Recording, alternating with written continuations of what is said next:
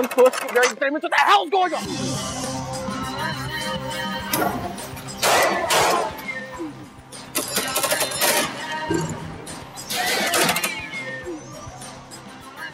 We're gonna fucking die! We're not gonna die. I got this.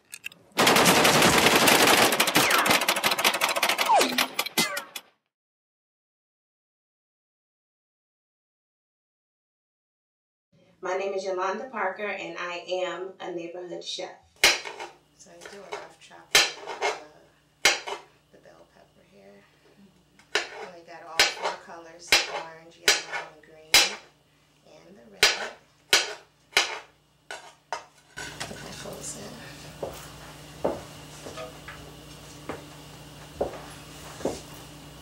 You know, with the time, we just peel it.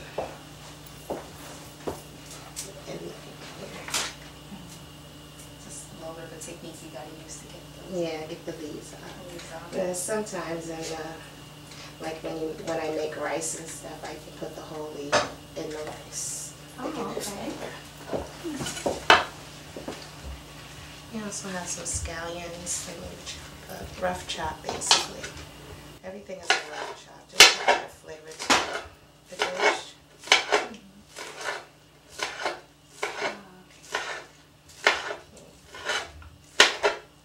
Is it going to cook down a little bit in size, or is that how big it'll be? It's going to be about that size. It won't shrivel down or cook down. Oh.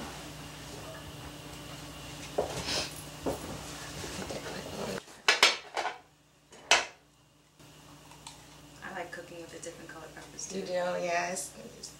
The different colors are very sweet. People don't realize that if the food looks good, it helps with the taste as well. It's all part of the Exactly. Because I want to eat something that looks good. Yeah, right? It looks appealing. You know, and if it looks boring, then, you know. Exactly. Are you waiting for browning? Just a little bit of saute. Doesn't need much of it. I still have a few things that I can put in there. Okay. Which is the garlic.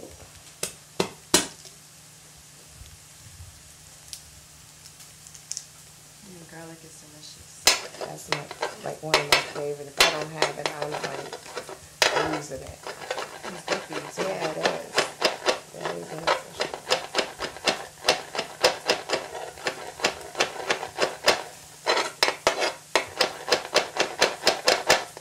Everything is like a rough chop. You just add it to them together.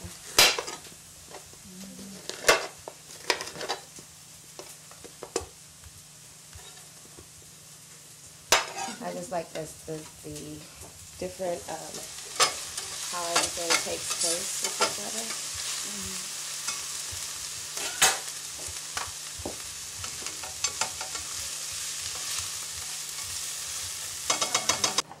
other. This is like a Thai red curry paste to add to my broth. You usually cook with a lot of like spices. A lot of spices, a lot of different seasonings. I like to play around with the color of the food. And what I'm going to do too is add some water.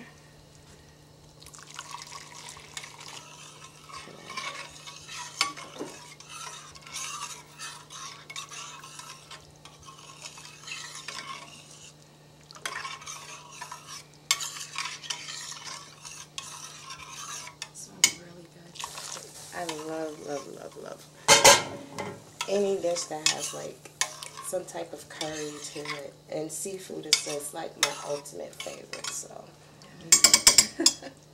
I love curry. I have some lobsters here, and I'm gonna bring over and I'm gonna kind of split them apart.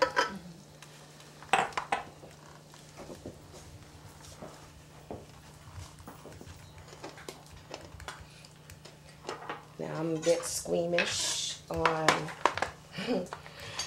a live lobster. These were live before I chopped them up, but I am a bit squeamish, however, on cutting them alive because they do still move. Yeah. So a good friend of mine told me that if I put them in the freezer, if I put them in the freezer first, then, you know, what they do is kind of numb them. Yeah. And do your thing. Cut them up. Comfortably. Yes. Watching them move around. More green type deal here. So I'm just piecing the lobster together. And while I'm putting that in, I'll show you how I put together the ravioli. These are some big pieces. Really good. So then I'm going to season the water again.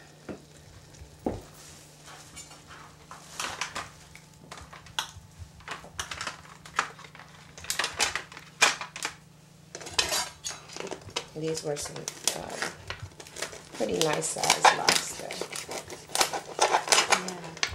Yeah. An understatement. About 2.5 pounds. I mean, you can chop them up too in quarters as well. And then, you know, depending, a lot of people are squeamish. And let me tell you, lobsters do not scream when you put them in the pot. I'm telling you, that just kills me when people say that. That's a little bit of a deterrent. That is like hilarious when I hear it. Yeah, they don't scream. They don't scream at all. So I'm putting more salt in here. I'm just gonna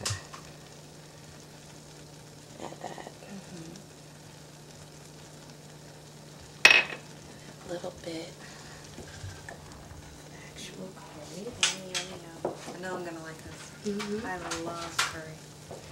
I don't know, it's the flavors, it's just something about it, exotic, and takes you someplace that, you know, and combined with the seafood and the color that you want and the flavors is just awesome.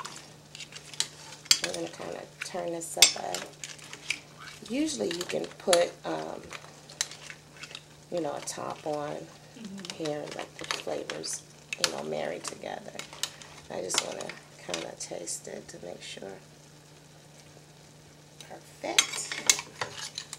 Yeah, perfect. They, you know, just make sure that you don't over season. The vegetables alone would do the, you know, all the seasoning too. So I'm gonna cut up some cilantro. Okay. I need to get my rice to start too.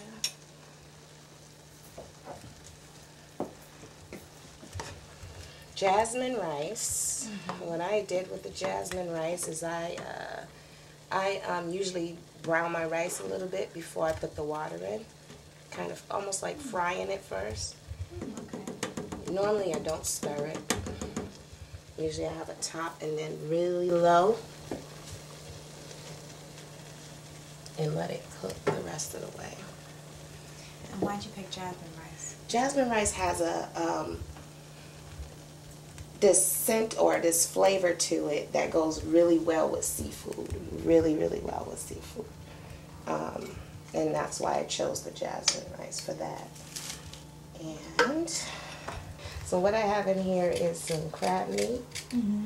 Lump crab meat. You can get it in a can at the supermarket. I have a little bit of ricotta just so the consistency can smooth out. Chopped red pepper, scallions, and my little cheat sheet. This is the wonton wrapper that we use. You can get that at any of the Asian markets. In Ohio, they don't have too many of them, so it's kind of hard to find. You can go to a local supermarket and find their brand, which is about $4 a pack compared to the Asian market at $2 a pack, so less than that. So what you're going to do is you brush egg over the wonton and kind of smooth it out. I totally forgot my brush, so I'm improvising here with a lot of times what we have to do. And just kind of swipe them around. I'm going to do a few of them, have some already made up. I'm just going to show you how to make the raviolis. You can cut them, you can you know, cut them into shapes before you do it. Like after you put them together, you can cut them into like a circle or anything like that. And then they do have the wonton wraps where they are in circles where you can, you know, fill them up and put them in some boiling water for about 6 or 7 minutes, and you're done. And what is the egg for? Is it like a sealing agent? It's like a sealing agent. Water can do, but this is better to seal them with. And then you just take about a teaspoon, 2 teaspoons, and depending on how big you want it, and just put them in the center of the ravioli.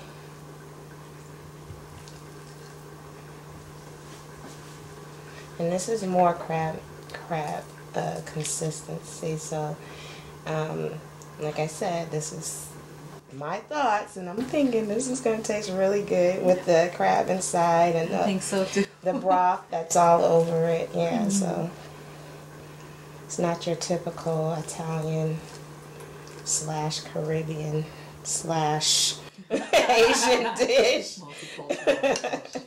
Exactly. Something in here for everybody. Looks really good. Thank you. So where did you find this someplace to how to make the ravioli? Or did you just come up with it? No, like I said, when you buy the I made them before, but I did like another lobster dish, but I used the lobster meat, and on the package of the ones that I was telling you about in Ohio, you just seal these around, all the way around the 4 corners, and make sure that stuffing is sealed in there tightly. The package, on the back of the package, they have, you know, how to roll the ravioli. Okay. So, That makes sense. so while I have my water boiling, I'm just going to dump the ravioli in. I have some too that's made up, but I can. What did you want? The raviolis that I made up for that. So these were already done. I'm going to place them in the water. Boil about 6 or 7 minutes. Now I can turn the heat up since they're in there. The water's salted. Do a few at a time. Usually with a bigger pot, you can do, you know, 6 or 7. But since that is a little smaller, I'm just going to use 4. And I'm going to check my lobster dish. See how that's working out. It smells great. Oh, yes. Basically, the consistency that I wanted. This is basically done. The rice is done, basically.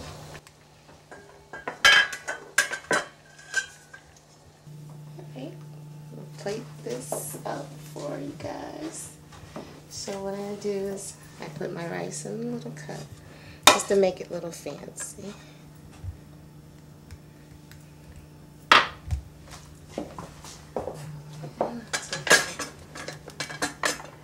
This is this is a bok choy with the peppers and the garlic. Just lay that down there.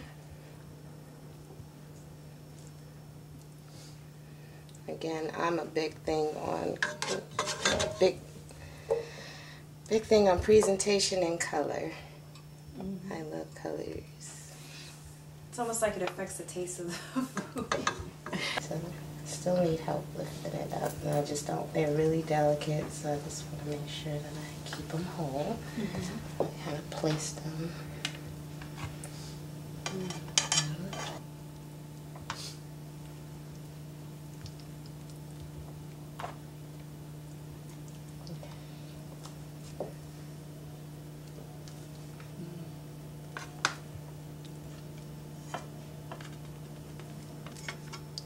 I'm getting splashed over here. beautiful. Thank you. I'm gonna just do the broth all over the ravioli.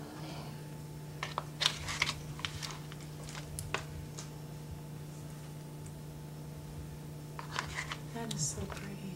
Thank you. So you have the broth, you have the seafood, you have your vegetable, a little bit of everything over here. Man. That looks good. Thank you. And you usually just take whatever I use to, you know, season it with, kind of top it off.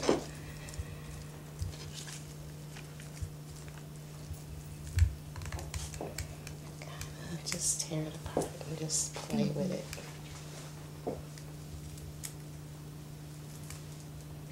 What's in the broth?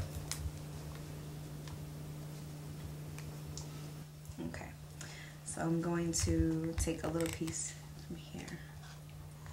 Just get a little bit of everything in one forkful. I'm going to try. I'm going to start with the vegetables and the ravioli first. Okay, wilted bok choy again.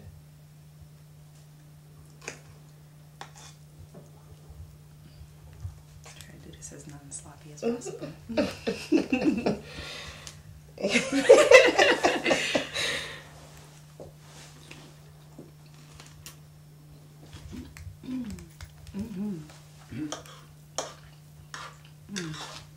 That's very good.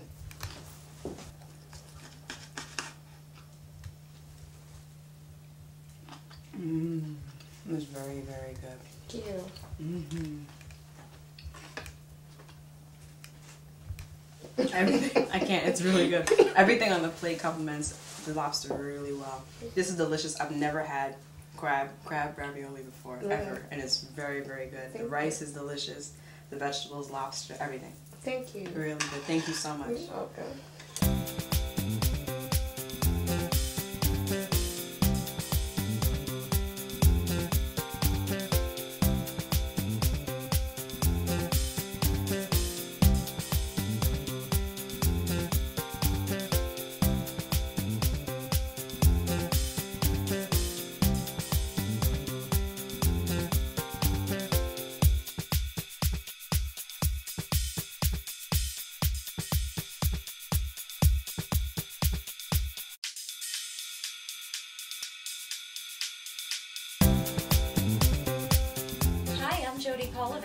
And I'm Joyce John. And welcome to Neighborhood Chefs. That's right, it's season 2. So excited. We have new chefs this season. We have returning chefs. New recipes, new ways of cooking. New cuisines, vegan, gourmet, organic, comfort food, Indian. Seafood, and we've even got mini chefs. We got the little ones in the kitchen. So adorable. I can't wait for that part. So make sure you join us exclusively at ibchannel.tv on October the 6th. Good stuff. Once again, I'm Joyce John. And I'm Jody Polovich. And we hope to see you in the kitchen.